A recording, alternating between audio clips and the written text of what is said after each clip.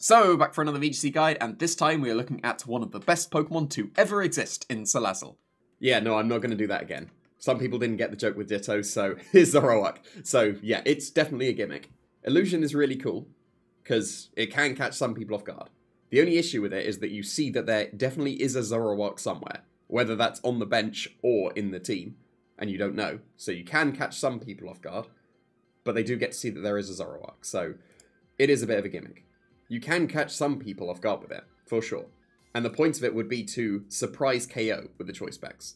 It's too frail, otherwise. That's what makes it somewhat of a gimmick. And Focus Sash would mean it's not strong enough to pick up the surprise KOs. That's the big thing. Like, you want Focus Sash, but you don't want Focus Sash because then you're not making the most of your illusion. You want a huge KO early in the game as a surprise that would swing the momentum in your favour. It's strong enough to be able to do that with the choice specs. It's fast enough to outspeed a Garchomp. That's pretty significant. So you can go for a Terra Blast Fairy into the Hydreigons and the Garchomps that you outspeed and get a surprise KO that way because they may not Terra in front of whatever you've illusioned into. So that is something, but it's very frail. So you've got to get a surprise KO, and if you fail in doing that, then Zoroark is not going to be very good because it's going to be O-code super easily because of how frail it is.